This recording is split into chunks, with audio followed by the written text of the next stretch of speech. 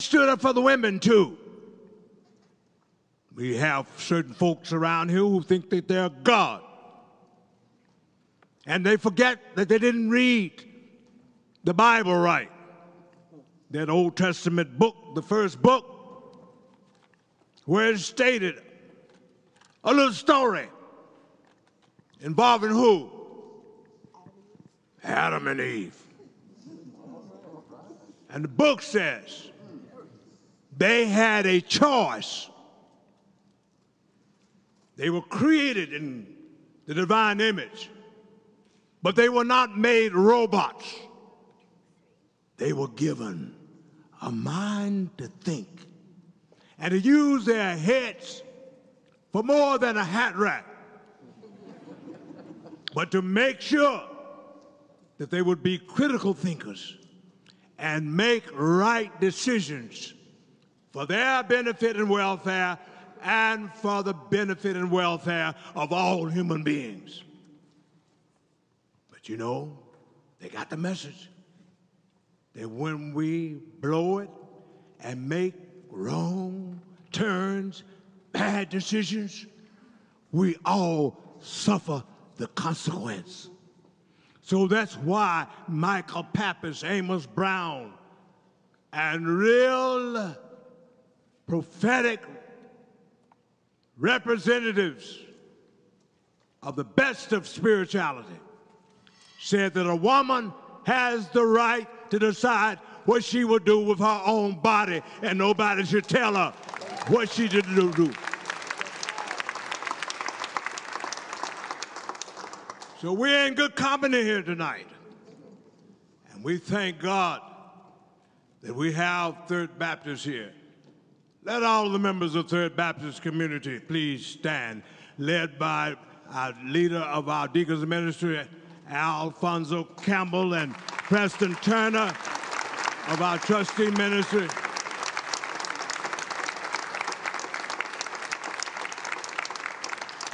Now let all the friends of Third Baptist and Temple Emanuel please stand that we may applaud you too.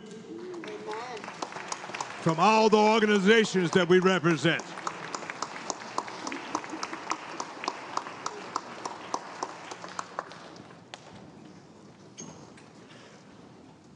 And tonight I could not be engaged with you without inviting you to please pray for our matriarch of the movement for peace, justice, equality, and love that we embrace. Rita Simmel, 101 years old. She would have been here tonight, but we are connected with her spirit, and we assure her that wherever she is viewing this great assemblage, she will feel our continuous love for her and respect for her great labors. Well, tonight I won't hold you very long, and I will not involve myself and you in hearing oratory and words. In the tradition of the old rabbi, I just want to read a passage of scripture. For there was a rabbi called Jesus of Nazareth who went to his hometown where he had been reared. And as the guest rabbi that Sabbath morn, it says, Brother Preston, he stood up to read. And tonight, in that tradition, I am going to read the text of his first inaugural sermon. For we all have heard it time after time. But tonight, in the tradition of the rabbi, Rabbi Singer, I am going to read, and you will discover what I will do when I do it.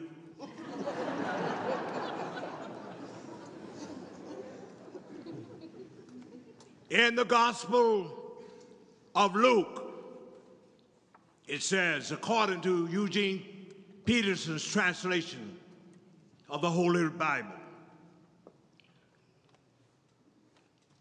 he came to Nazareth where he had been reared, and as he always did on the Sabbath, he went into the meeting place. When he stood up to read, he was handed the scroll of the prophet Isaiah. Unrolling the scroll, he found the place where it was written, God's Spirit is on me. He's chosen me to preach the message of good news to the poor, sent me to announce pardon to prisoners and recovery of sight to the blind, to set the burdened and battered free, to announce this is God's year to act. He rolled up the scroll, handed it back to the assistant, and he sat down. I'm going to sit down. And tonight, I am going to, like the rabbi, hopefully have something to say that will engage us all, and we will preach this sermon tonight together. You just heard these beautiful singers sing that banner hymn of the civil rights movement, We Shall Overcome. But not many of us know how this song came to be. We sing it.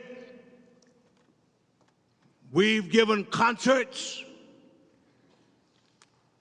and arrangements of that great hymn.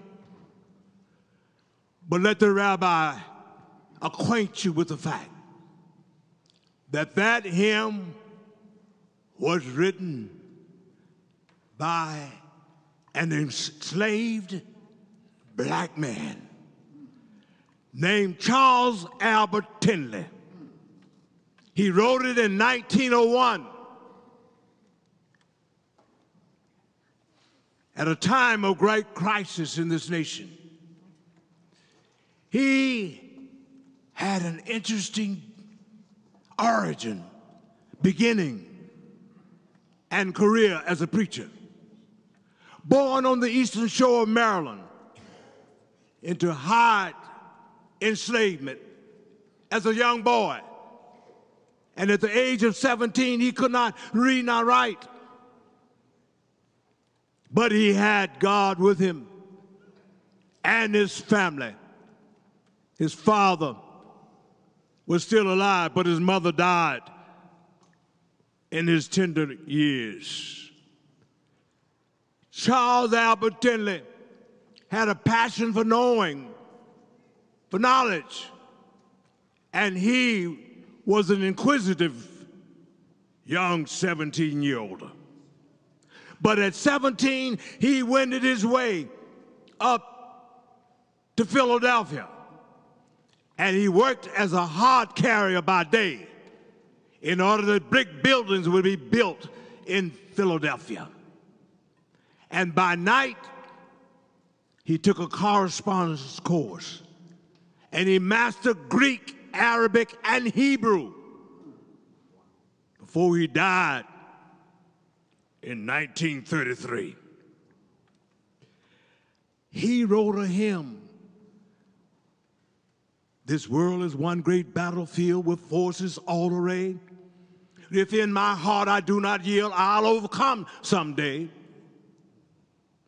And that hymn that many knew who gathered in Hollander Folk School in Tennessee, down there near where Preston Turner came from, at Mount Eagle, when they were gathered there with Dr. Martin Luther King and Rosa Parks, somebody said, we need a hymn, we need a song that will inspire us and embolden us when we go to face pit bulldogs and hound dogs and the hoses of Bull Corner. And so they said, what shall we choose as our hymn? And old Pete Singer, that great folk singer and guitarist, started humming and strumming the melodies of that hymn. And he transposed it and gave us that beautiful song that was so greatly sung a few minutes ago. But I say to you, will we really overcome? With all of the division that's in America, with all of the alternative facts that irritate us day by day, will we really overcome in this nation? In the midst of homophobia, xenophobia, will we really make it in this country when a man who told more lies, even though the truth would be in his favor, was recently the President of the United States of America? Will we ever overcome to get rid of sexism too? Will we overcome to get rid of nationalism? Will we overcome and really experience a beloved community? Well, we got a long ways to go. And I'm now, thank God, 81, going on 82. And I ain't tired yet.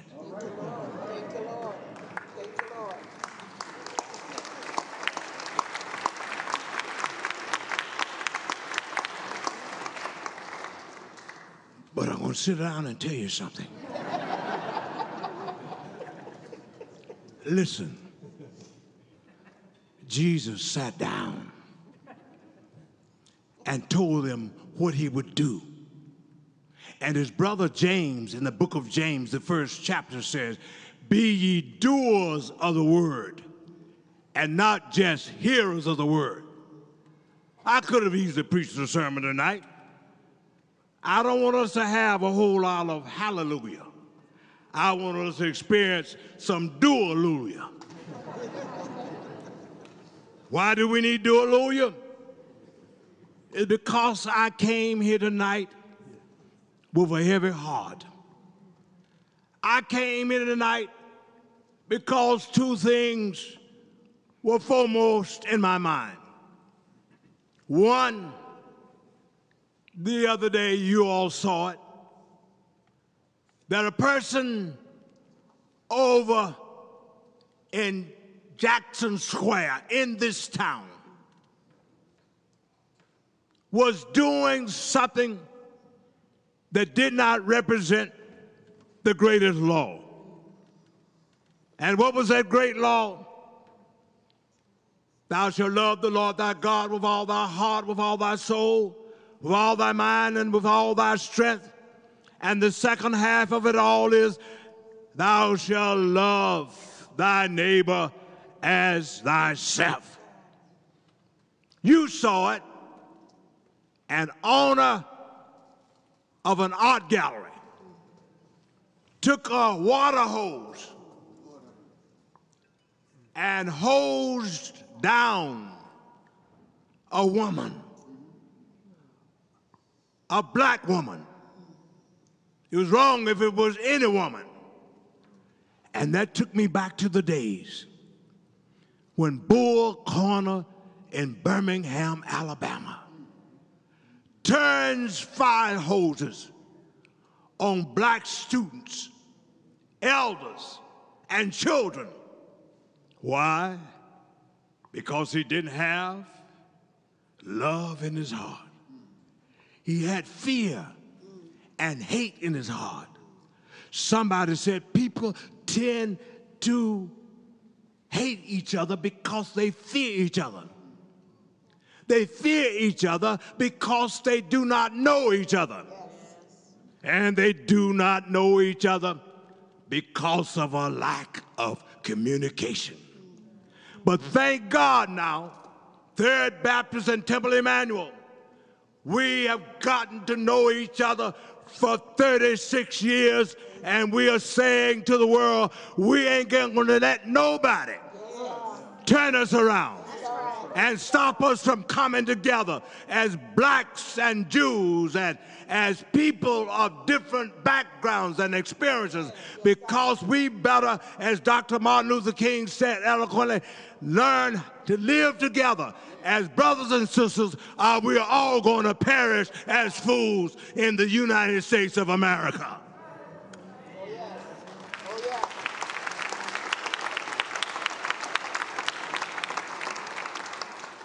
So we need to be doers of the word to make sure that we change the trajectory and that we give every citizen of this city the kind of spirit that causes us to respect all women, respect all human beings. For indeed, that's what Dr. King, my teacher, taught me. I sat down with Dr. King at Morehouse College, and in 1961-62 semesters, I was chosen to be one of the only 8 students that he taught in his lifetime. And in that class in social philosophy, what did I learn among many things? I learned something about the theory that he acquired up at Boston University called personalism. Personalism that came from Dr. Brightman. And what is personalism?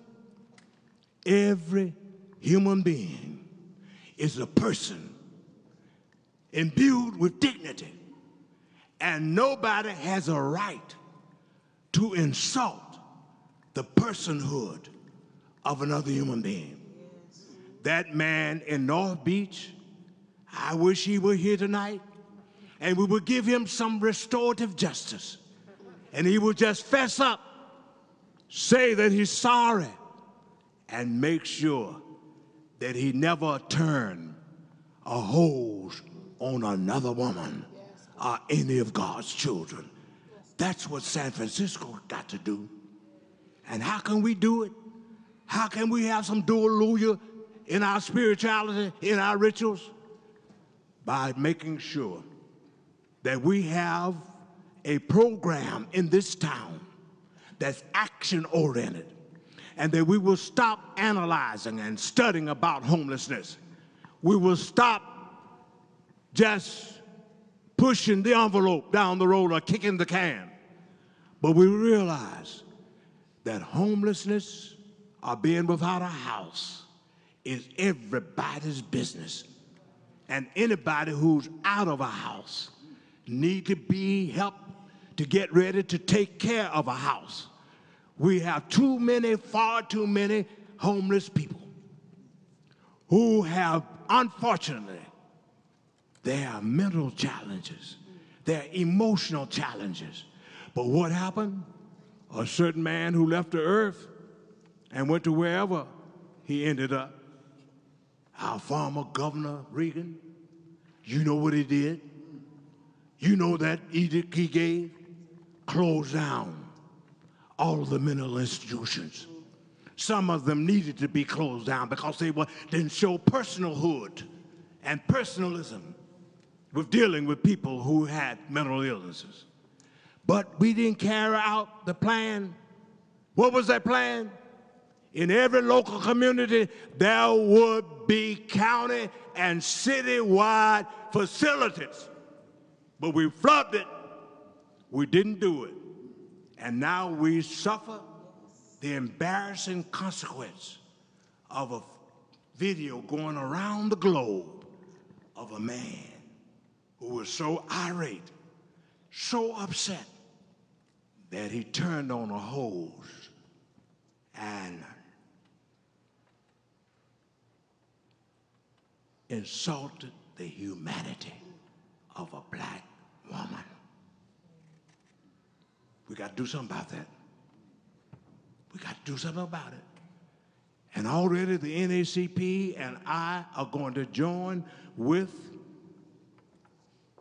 the city of San Francisco and appeal the decision of that judge who was not thinking the other day, who said that in San Francisco, no homeless person who's living in an unhealthy, dangerous situation can be moved by any of us in a loving way. Beloved, that's insanity. We have locked up the wrong people, and some of us need to be blocked up with our reductionist thinking that's not balanced. For we need balanced thinking that says we're going to help people who are homeless or without a house. We're going to feed them. We're going to clothe them.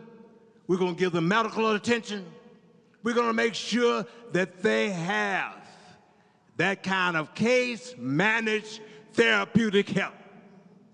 But for those who can't take care of themselves, who need tender loving care, it's our moral obligation to sit down like Jesus and say, the Spirit of the Lord is upon me.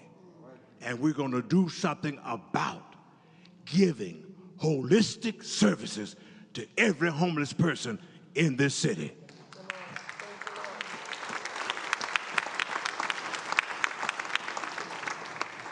Finally, the rabbi was a great student, and he sat at the feet of some rabbi. But I'm sad to say, finally, that in San Francisco, my heart was heavy tonight, because in the schools of this city, middle schools, what do we have happening? And I call the names tonight. At Aptus, I call the names tonight. Over at Marina, young people are bullying. Young people are cutting class. Young people are roaming up and down the halls. And they ought to be going to school and saying, in the words of Chaucer, gladly will I learn, and gladly will I teach others how to find the way to the good life. But Brother Michael, we don't have enough rabbis and we don't have enough teachers and educators who know how to be culturally sensitive and know how to say to all children, you came here to learn. And in this school, in my class, I'm in charge. I'm going to love you, but you're not going to terrorize and bully another student. My friends, if we don't, our inertia and our inaction will cause us to have another unfortunate situation. And then we end up saying, my prayers and thoughts are with you. It's time for us to stop praying and having thoughts and to get up and do something about public education so that every parent will send his or her child to school and they will know that they are in a safe, secure atmosphere where God is watching them to be a student on the way to becoming a scholar. God bless you. This is it tonight. Brother Amos says, we have a job to let nobody stop us from supporting Back on Track. It's too much that's been done. We have been able, through that tutorial and mentoring program, send young people on to medical school, send them on to become lawyers, sending them on to become engineers. And we are about a great work.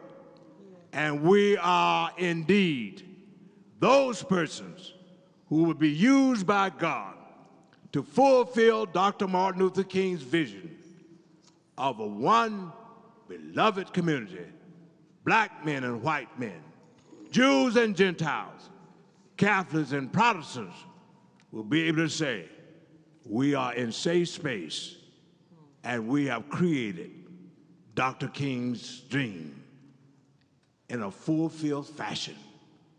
To God be praised. Thank you tonight.